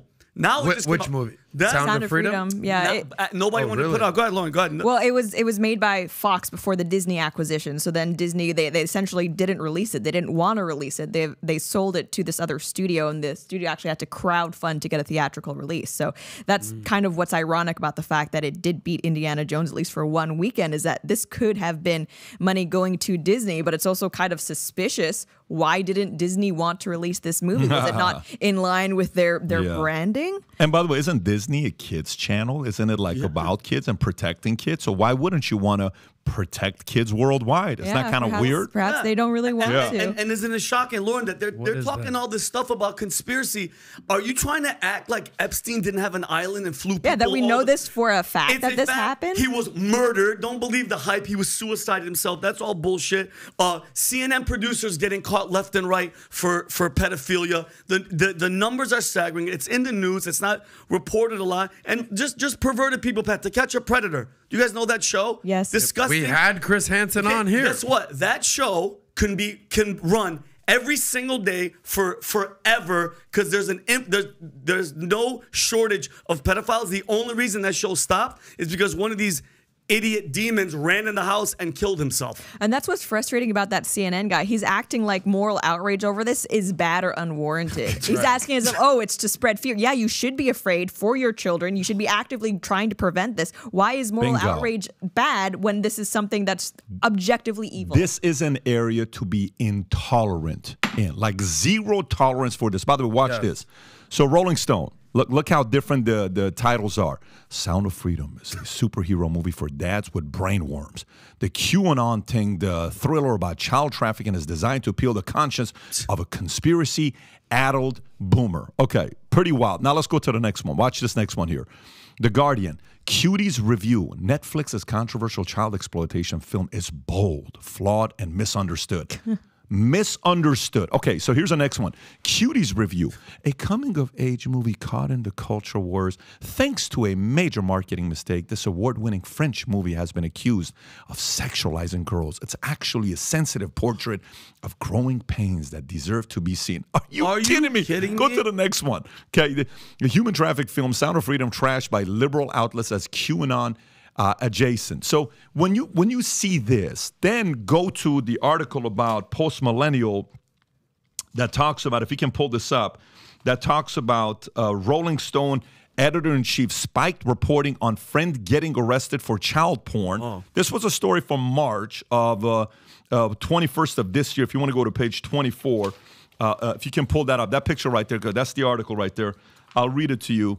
So Rolling Stone editor-in-chief Noah Schachtman removed references to child pornography charges from a story about ABC's producer James Gordon Meek, who was later charged with possessing child pornography. Schachtman, who was friendly with Meek, edited the piece and urged journalist Tatiana Siegel not to include the words child pornography in the story, claiming that the FBI's interest in Meek was unrelated to national security or journalism.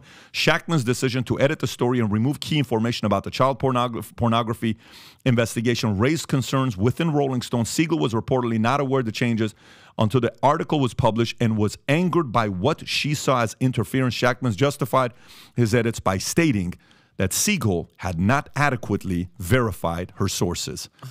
When you read this stuff, this is what we ought to be intolerant towards. Right, and I don't know if you guys are familiar with the meme from Oren McIntyre, don't make me tap the sign, and it's just this post that says, it's not that complicated, they just want to diddle kids. And I think we all have a normalcy bias where we would like to think this is just not that common, shadowy, it doesn't really affect our lives, but this is, like you said, it's everywhere, it's very common, it's too common, and there are a lot of policies that we could actively change that would prevent this, things like closing the border, because there is a huge porous, I mean, I remember, Melania Trump, she got made fun of when she was talking about the coyotes on that recorded tape and how that was an issue. I mean, the left-wing media is like, what does she think's happening, blah, blah, blah. Like, you don't have to say anything about it, but the fact that you're even going out of your way to discredit this problem, it's very suspicious. That's all I'll say. It's very suspicious. They're protecting their own. Like that's how the left operates for that. And mind you, that guy's name was Miles Klee, the Rolling Stone guy, who locked down his Twitter account like a pussy because he couldn't take the flack of like, you mean to tell me girls twerking is a coming of age in the culture? Like, what the hell? Would you qualify that as hoe tendency for him that's to? That's a big time hoe tendency. Okay, yeah. Rob, I just sent you something on how grooming works. Check this out. If you can show this meme here, Rob. I just texted you and I put it on your computer. So the question then becomes the following, right? We got 5 more minutes here before we wrap up. I wish we had more time, and we got like so many freaking stories to go through, but I got 11 o'clock, max 7 call. So if you can pull this up, does this work? Is this an effective strategy? Well, here we go. Let me just show you this picture here from a kid in 2015 to 2022. That's the kid on the left, now grown man on the right. Bingo. Grooming works. It's actually very effective strategy. And yes, you can convert due to your environment. I did a video on the history of LGBTQ, the dark history, and I got a lot of messages about it. People say, Pat, I don't know if you should upload this. If you haven't seen that clip, I suggest you go watch it because it tells you how it got started and how it was categorized just in 1973, 50 years ago, and what's been happening with this level of growth and conversion of people by generations. You know how they say the older generation doesn't give a shit? They're like, the older generation doesn't give a shit what you think about them. Like, dude, if they're going to smoke weed, guess what? Who the hell are you? I'm 75 years old. I don't give a shit what you think about me. Who cares more, the younger generation or the older generation about what other people think? The younger, 1,000%. Of course, the older generation doesn't give a shit. Do you know traditionalists? What percentage of traditionalists? This is a generation before boomers. You know what percentage of traditionalists are gay? 1.7%. Do you know what percentage of Gen Z is gay? 25%. 19.7%. Wow. So the generation that cares more about what people think. You haven't seen this? Pull this up, Rob. Well, I saw the Bill Maher thing. The generation that doesn't give a shit about what you and I think, only 1.7% of them are gay. The generation that gives a shit about what everybody thinks, 20% is gay. Oh, it's not because of environment they're born this way. Oh, yeah, you're totally right. There are studies that also 20%? You haven't seen this? I don't know if you in your video talk about the twin studies that they've done. So they do studies, or they did some studies on identical twins. So if sexuality is inherent, you're born with it, it's in your DNA, you would expect that 100% of identical twins would share a sexuality, i.e. both gay, both straight, what have you. But what they've actually found is that is not the case. There are many, many examples of identical twins that have different sexualities, indicating that for at least some people, there is a nurture aspect of it. And what's really interesting is that women, more so than men, were likely to have a different sexual identity than their identical twins. So that means that women's sexuality, or whatever you might call it, is even more fluid than that of men's. And when we see the explosion in LGBT identities, guess what? It's mainly in young teen girls who are saying they're bisexual, they're pansexual, they're gender fluid, or whatever it is. But by the way, this is the poll from 2021. The one I quoted was from 2023, but even better. Look at this, Gen Z, 20.8% identify as LGBTQ. Look at traditionalists before 1946, 0.8. The 0.8 doesn't give a shit about what we think. Less than 1% of them are gay, okay? The Gen Z that cares about what everybody thinks about them, 1 out of 5. Well, I think there's a recent report that says for Brown University, I want to say, I don't know if it's that specifically, but 40% of students identify as LGBT. Yeah. I wonder why. Last thing to do here with 5 minutes left, guys, is Jamie Dimon. Jamie Dimon gave a speech. If you can pull that up, Rob, if you have it. Jamie Dimon gives a speech. He's at a conference. I don't know where he's at. And they ask him about America. He gives the speech. I retweeted this. And I said, anybody that's willing to sell America like this, guys, I wish there was more. The reason why I like seeing I respect anybody who runs whatever country they run. They should be a nationalist of their country, being proud. When Putin sells Russia and his approval rating is the highest in the world, I think it's at 80% or something. Yeah. When he sells Russia and we bash America and the approval rating of ours is low, well, our history, we have a bad history, we're this, we're that. Look at what Jamie Dimon says here. Go for it. It's the other way around. America has the best hand ever dealt of any country on this planet today, ever. Okay, and Americans don't fully appreciate what I'm about to say. We have peaceful, wonderful neighbors in Canada and Mexico. We've got the biggest military barriers ever built called the Atlantic and the Pacific. We have all the food, water, and energy we will ever need. Okay, we have the best military on the planet, and we will for as long as we have the best economy. And if you're a liberal, listen closely to me in that one, okay? Because the Chinese would love to have our economy. We have the best universities on the planet. They're great ones elsewhere, but these are the best. We still educate, most of the kids who start businesses around the world. We have a rule of law, which is exceptional. If you don't believe me, and we talk about Britain, Brazil, Russia, India, Venezuela, Argentina, China, India. Believe me, it's not quite there. We have a magnificent work ethic. We have innovation from the core of our bones. You can ask anyone in this room, what can you do to be more productive? Ask your assistants, factory floors, we do it. It's not just the Steve Jobs, it's this broad depth. We're the widest and deepest financial markets the world's ever seen. Okay, and I just made a list of these things, and maybe I missed something. There you go. It's extraordinary. It's how extraordinary. Easy it is to sell and we have it today. America. Yes, we have problems. How easy it is to sell America. By the way, do you know when this speech was from? No. Take a guess. I don't care if it's 10 years ago, a month ago, or a day. That's my point. I don't care when it is. That's great. It's timeless. It's timeless. Yeah, beautiful. That's my point. This speech was in 2016. America, baby. Think about where we've come in the last 8 years, 7 years since this speech. It's as relevant and as poignant as ever. And he's being called upon by what? Bill Ackman these days, left and right. Bro, you got to run. Now's your chance. Now your chance. You know, he's 67 years old, worth almost $2 billion. I'd vote for him. But by the way, forget about the fact that he's 67, worth $2 billion. You know, he's got a $900 million art collection in a secret building he's built. But have you seen this? 900? Pull up Jamie Dimon's $900 million art collection. Let me tell you more about this guy. Do you know he was an assistant, a personal assistant to Sandy Wow? You know at what company in 1982? American Express. That's where this guy got started as an assistant to Sandy Wow. And more importantly, today, do you know how much money every day circulates with Chase? $10 trillion a day in 170 countries in 120 different currencies.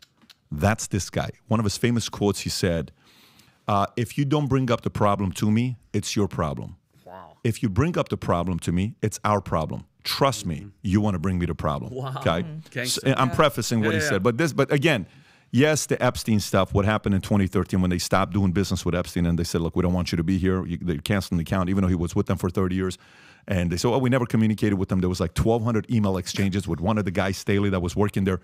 There is that side of it. But the point here is we need more people in America to sell America. 100%. I don't care if you're military. I don't care if you're a capitalist. I don't care if you're a politician. I don't care if you're in the media space. Sell America. We have such a great argument to keep selling America. I'll give you the final thoughts here before we wrap up. Well, this is going to be a very nerdy final thought, but I'm not sure if you're familiar with the work of Charles Murray. The bell curve gets a bad rap, but he talks about how America is one of the few countries where it's actually better to be born smart than it is to be born rich, just because you have the idea of self-determination. It's one of the few places where you can work hard and get what you are worth, which is not the case for the vast majority of countries out there, and it's something that we take for granted. That was basically how he ended his speech. Exactly. You know, Bat, I know you got to run. Odds he actually runs and what party he would run. Less than 5%. Here's his answer when they ask him if he's a Republican or a Democrat. He said, in my heart, I'm a Democrat. In my brain, I'm a Republican. He's always kind of, by the way, that's kind of like the script when you're the CEO of a big bank or Goldman Sachs. You have to say that. Yeah. But it's less than 5%. I think what is going to happen is the sooner they get rid of Biden, the sooner people are going to get in. Does he have a shot? Jamie can speak. He can sell. He's charismatic. He's talked to everybody. He knows finance. He knows politics. He's been around. He's done the power plays. The guy's a genius. The guy, he's got a philosophy that he follows called the fortress philosophy. And you know what his philosophy is? Have a ton of cash. He had a ton of cash. When they bought WAMU, he had a ton. It's a very good philosophy to have, yeah. So I think 5% chance, but it has a lot to do with what happens here soon. The sooner they fire Biden, the sooner he can get in. It all depends on how quickly they do that. Here's what I do want to do. If you guys enjoyed Lauren today, do me a favor. Please go to her YouTube channel below. If you can put the link there, go subscribe to her channel. You can see her content there. Let's also put all the socials so they can get her as well. You can. This is just one time you had a chance to hear her out on our podcast. If you've not been introduced to her, she's a rock star. She puts out great content, and she's provocative. She challenges. She pushes the envelope, and she has her own voice. And it's great to have you on, and we appreciate you for coming out. This was fantastic. And hopefully we'll do it again in the future, in the next 18 months while this crazy election cycle is taking place. Yeah, I'd love to. And again, thank you so much for the opportunity. It's been a good time. Fantastic. And we're back Thursday again. Who are we with on Thursday? Charlie Kirk from Turning Point Charlie. USA. Okay, good. Charlie Kirk's going to be here on this Thursday. Thursday. Okay, fantastic. So, gang, we'll see you guys on Thursday. Take care, everybody. Bye-bye, bye-bye.